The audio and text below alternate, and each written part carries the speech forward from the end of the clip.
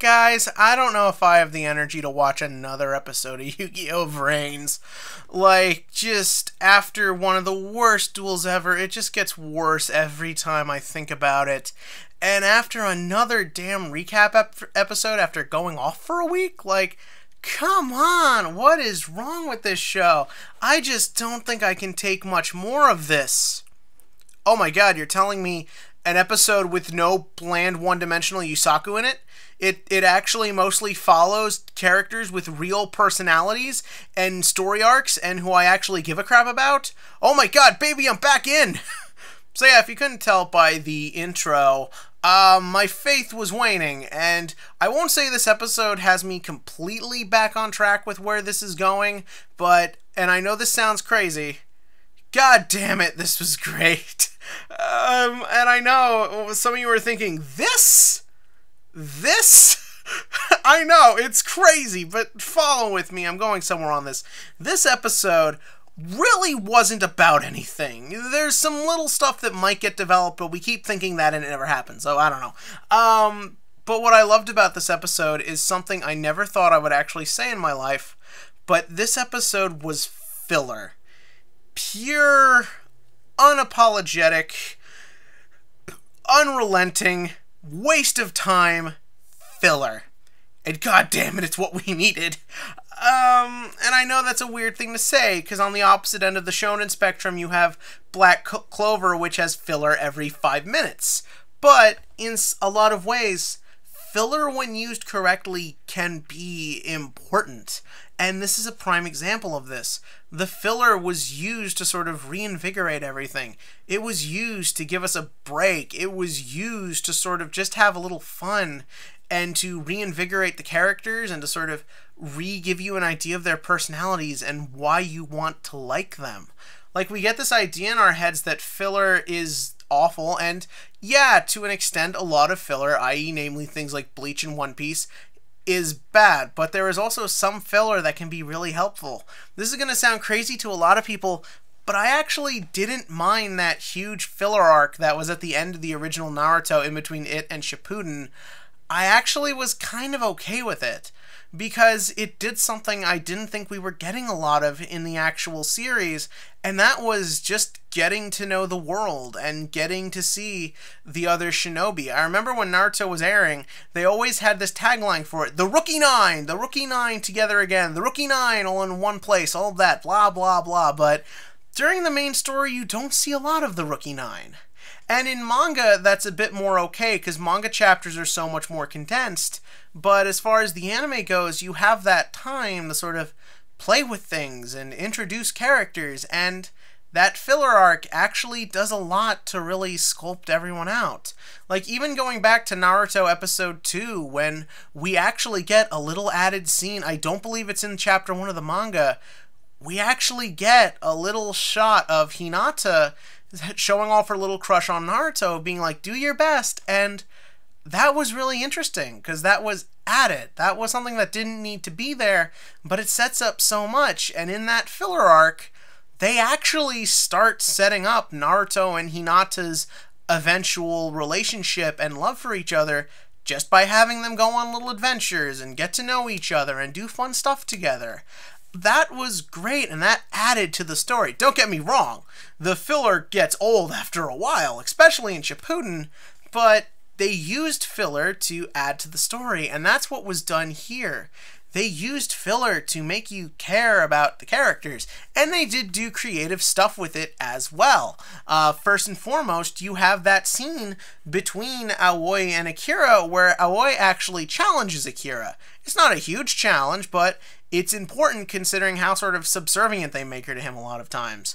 I like that little scene where she's just like, he might be nearby and he probably is like Playmaker in real life. And Akira's like, no, wait, he hides everything. That's a great little showing of their personalities and how they're different. Aoi has lived a double life for a while now, and you can argue always has, always having to be the little sister who just does as she's told, but also wanting more, and then expanding this to become Blue Angel, someone who is the very different from her personality. But as the story has progressed, we see that as the situation got more serious, more of her real life personality went into who she is in Vrains, to the point where she actually changes who she is to make a new character that actually looks more like she does in real life. So therefore, she can connect to Playmaker on a deeper level than anyone else. She can understand that concept of needing to hide yourself, and how as much as you might try to, eventually who you are will bleed out.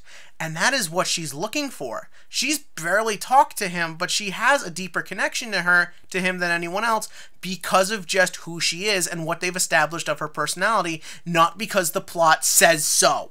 Not because she's a target demographic who's just the same thing as Yusaku. She's her own thing, but she can connect to him. Then you have Akira, who is used to being direct. He's used to getting the answers. He's used to coming up with everything first.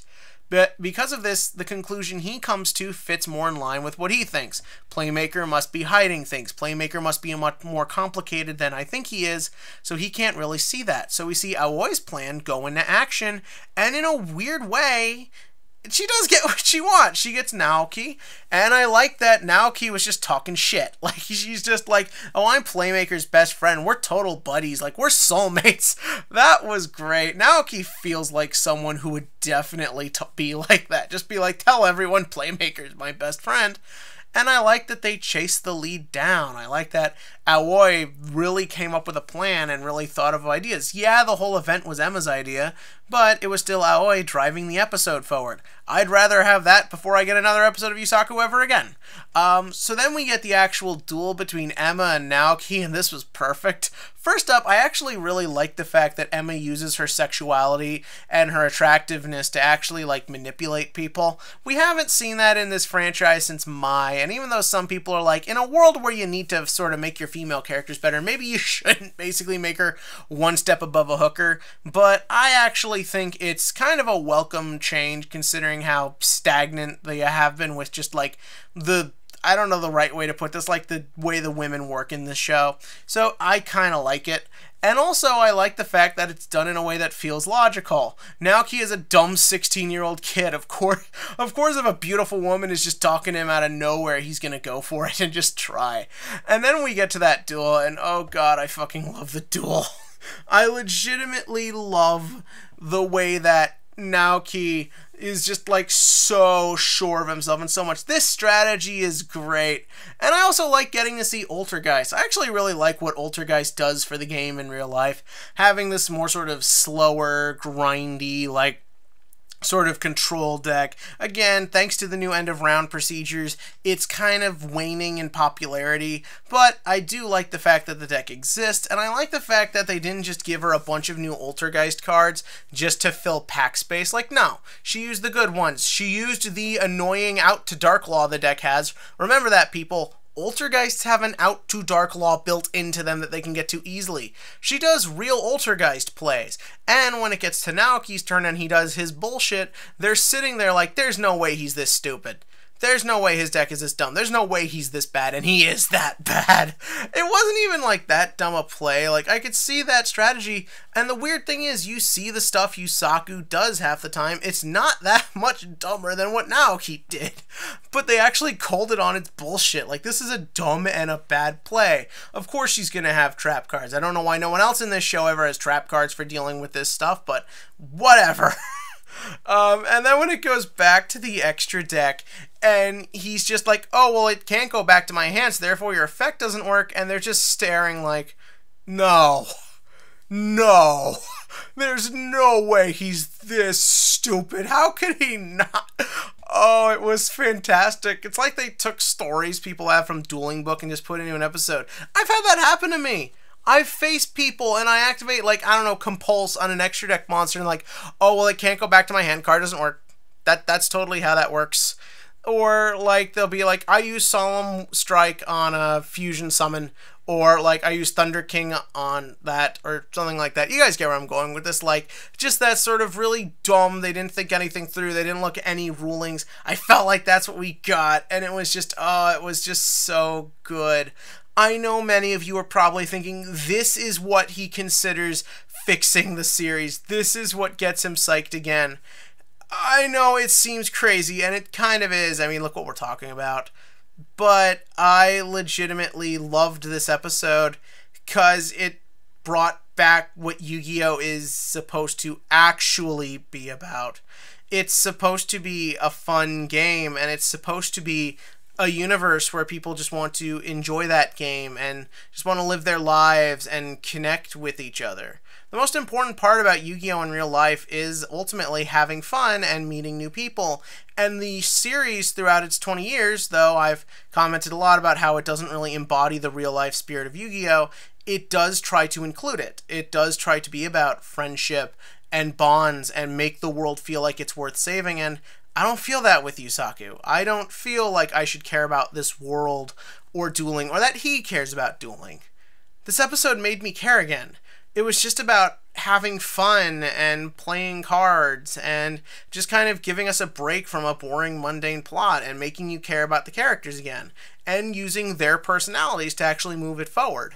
That's something we desperately need in this show right now, and I would love this mentality to be brought to the rest of the show going forward. Will it? I don't know. Maybe this will just be the last bash of fun, but if it is, I really liked this, and I want more of this. I want more of this out of Yu-Gi-Oh! But that's what I think. I know I went on a long time about this. Tell me what you think in the comment section below. As for the TCG question of the week, Cybernetic Horizon sneak peek this weekend. What you looking for? Is it Boral Sword Dragon? It's probably Boral Sword Dragon. I actually kind of want to pick up Paladonians as just like a fun deck. They aren't great. Honestly, there was a lot of stuff in this set that people at first thought was going to be amazing and format defining, but it didn't wind up happening. Or maybe you're looking for the danger stuff. But I still think there's a lot of fun stuff to try in this deck. A lot of cool legacy support for things other than original Yu-Gi-Oh! So I'm on board. I'm excited. Tell me what you think. And as always, click to like, click subscribe, and let's hope these good feelings continue.